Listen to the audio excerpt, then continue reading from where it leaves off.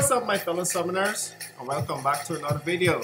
And we are back once more on the 2023 new account.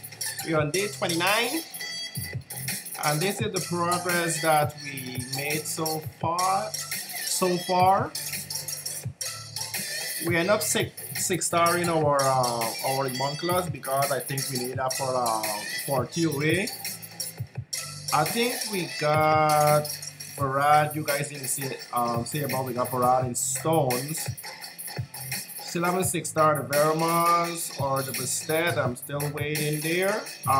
We got the second awaken done on our Lightning Agami.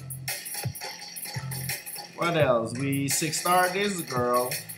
I decided to build a Wind Robo, and so I 6-starred him also. And who else? I don't know. Oh yeah, I think you saw the Hell Lady and the Douglas before. But this is where we at on the account, guys.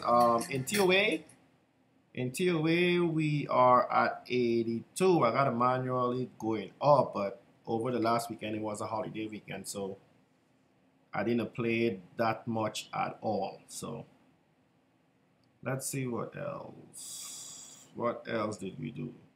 I think that's about it. It's just a quick video. This is not a pretty long video, but oh, we did manage to get enough points to get our first Ifrit summon. So I'm hoping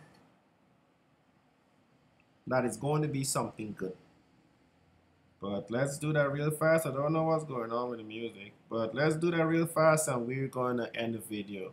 I either want the wind one or the water one. We need another wind AoE attacker because you see we only got the Charlotte only, but I think the wind one will come in pretty handy. The wind or the water.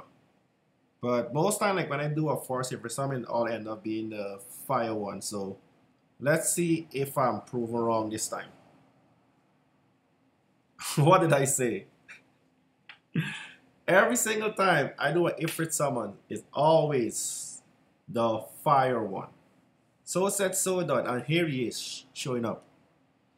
But what can you do? Of course, Ifrit summon, it was the fire one, but hey, we're gonna take it anyway. You know, we worked that hard for him, so why not? Anyway, guys, that's all I have for this video. Hope you guys enjoyed it, and I see you again in the next one. Peace.